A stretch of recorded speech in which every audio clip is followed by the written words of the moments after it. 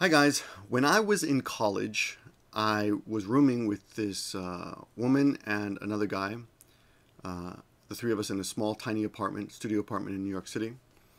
I was a student and you always try to get the cheapest to rent you can. I was always moving around trying to find cheaper rent.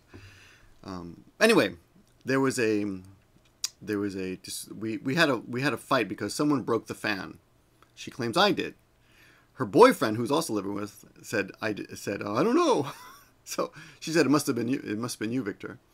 I didn't break the fan, and this was like at the end of my stay there. I was staying there for 3 months or something, and I left, and she said, pay for the fan. And it was like, these days that fan would cost like $20. For some reason, the one she got, it looked like same as the $20 fan, it cost $60. Anyway, I'm like, I'm not going to pay for the fan because I didn't break it. And the phone bill came, and like my share was like about the same amount. So I said, what was this? What was this? She said, I don't remember what it was. Oh yeah, she wanted me to pay for the phone bill too. And she said, and she stole my suit. I had a really nice Armani suit that I got in Buenos Aires, Argentina, where I had lived a few months way back in the day. And in those days, the dollar was really, really strong. So the suit was, it was a handmade, tailored Armani suit, but I got it for like $200, right? And she said, I saw, look in your closet, your suit's gone. I'm like, and I went and checked all my clothes. Like, yeah, I didn't even notice. I'd moved out and my suit was gone. And she had taken it as kind of some weird collateral because she figured in the future she was going to need something against me, which was really weird. And oh yeah, and then the phone bill came. And so she basically had me over a barrel, right? And on top of it, she had sent this this big boxer over to my house, to my new apartment. I'd moved in with another friend, and he was the sparring partner of Mike Tyson. And he called me actually. He's like, "I'm going to kick your ass because you made my friend cry, and anyone who makes my friend cry, they're going to suffer." And I was like, I was honestly scared. I went to the cops, and they're like. I said, what should I do? And they're like, just carry a baseball bat around. And I said, what? You can't do that. And he goes, no, if any cop stops you, just tell him you're going to a baseball game. Right? So I said, okay. That was his solution. But I was pretty terrified. Tyson was at the height, and this is the Mike Tyson sparring partner. And I'm like 20 years old. Anyway, so I was reading a lot of not Korean. Asian philosophy at the time, and I came across something I thought was very interesting. I think it was in the Sun Tzu maybe. But anyway, when you are attacked by someone who thinks they have something valuable, give it to them, and that takes away their power, right? So it's a little bit like shoot the hostage kind of situation. The hostage is only valuable because they think it values to you.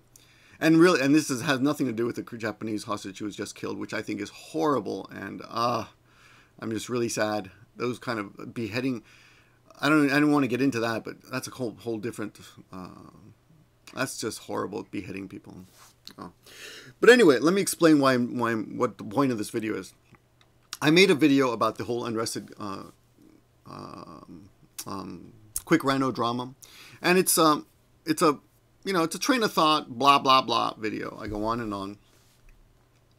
And I made it, but I wasn't happy with it. And 4 minutes into the video, I get a phone call from my wife saying, she had cleared it with the hospital that I can come and stay with her because she's suffering from, your normal baby blues that you get. And she's like, can you come spend the night with me, right? And there's nowhere to sleep at the hospital. I'm just going to sit in a chair and like do this, for the next 8 hours or so. And I had to work early the next morning. So I thought, okay, sometimes I can get by on 4 hours of sleep, and I can get by sitting in a chair. So I'll go. But we had to wait until the nurses shifted. There's a shift coming up. And one of the nurses, that's kind of her buddy, she's like, okay, he can come, but you can't tell anybody. And don't sign him in and stuff, so I got to wait for 30 minutes, right? So I'm like, I said, okay, I'm coming. And then she says on the phone, but you can't hear, she says, okay. I don't know if she says on the phone, but anyway, I knew that I had to wait to go.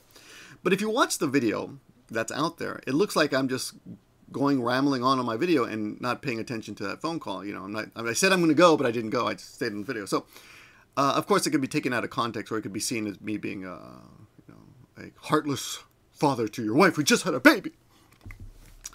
But that really isn't why I didn't release the video. I didn't release the video because I'm not really comfortable with everything I said in the video at all, and I'm really not sure how to deal, or even if I have to comment on this whole unrested quick rhino drama. There are quite a few things I have to say about it, and I think we can use this as we can any human interaction as a learning experience.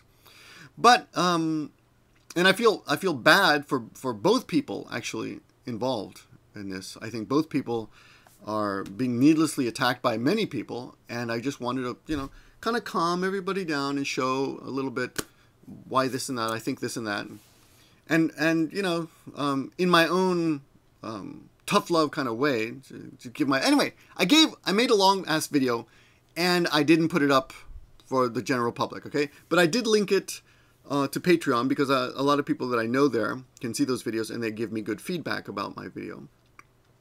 I did link it to Patreon, so anybody who paid, who has been supporting me, could see it, right? But it was mostly the easiest way for me to get it out to certain people who I know have access to that. And I then at the next day, as I was going to work, so I had to work early the next day, I emailed them and I told them about it so they can go to check their Patreon and see the video. But it was not meant for general consumption, because, you know, didn't want to really aggravate everything, and most importantly, I'm not happy with that video, right? So that's it. So one guy named Sampai Lover has taken it upon himself to re-upload that video. He stole the video. I don't, you know, someone, if you thumb up a video, it'll appear in somebody's feed. So he found that video. He decided to thumb it up. He decided to steal it and repost it, and he wrote all this crap about it. How you know, criticizing me, blah blah blah. So he thinks this is really valuable, and he's got one up on me. But to be honest, I think if Sampai Lover is really a supporter of Quick Rhino, which he seems to be, you're basically hurting him by putting up that video, because that video is going to bring nothing but, I think, you know, I say a lot of shit, you know, in that video that a lot of people are going to agree with, and you're just making it worse. So why bother, you know? And it's really not, like I'm saying in this video, it's not really what I want to say. It's not really represents my opinion. And now that this video is out, you know, if you guys do happen to see that video, then you'll know, you know, the backstory on that. You'll know I don't stand behind that video, and that's about it. Yeah, but it's I just wanted to clarify that, and I'm gonna go now. Thanks for watching. I will be making videos in the future about things that I want to comment on. Some people, I've got one person who says, you know, I shouldn't comment on it. I shouldn't make videos commenting on things. But they're making comments, commenting on things. And I think if you have a right to make a comment, then I have a right to make a comment too. And if I choose video form, I choose video form. You out there watching these videos, making comments, you have every right to make a video yourself. Even if it's disagreeing with what I say. And I welcome those videos. And I do, contrary to some people's opinions, I welcome being proven wrong or having my mind changed. And that's one of the reasons I was originally called Flaky, and that's why we call this channel Give Me a Flake Man, because I changed my mind on something a long time ago on an opinion. I changed my mind on an opinion I had online, and someone who liked my original opinion called me a flake for changing my opinion. Or flip-flopping, so to speak, I guess. So yeah, I will occasionally change my opinion, and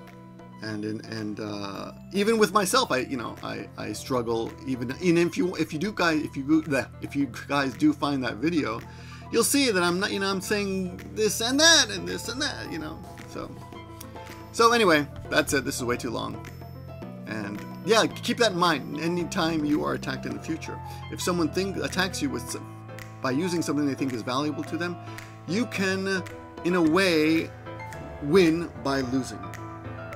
Win by losing. Give them what they think is most valuable to you and walk away. And the fight's over, But it's a tough move, I gave up that Armani suit. Oh, I never told you what happened. So I told her, she said, I'm going to keep the suit. And it really bugged the hell out of me, but I thought about it, and then I said, you know what? Called her back, I said, I don't remember the whole, this is 25 years ago, so I called her back, I said, you know what? Keep the suit. I hope it fits you. And she called back and she said, okay, I'll give you the suit back if you pay the phone bill, which was my bill to pay. I said, okay, that's fine. So we met in a public place where there was we met in a building that had a doorman and guards, so I would get my ass kicked. And she gave me back the suit. So in the end, I didn't pay for the fan that I didn't break, which was right. So that's my story. Thanks for watching, and win by losing. See you guys later.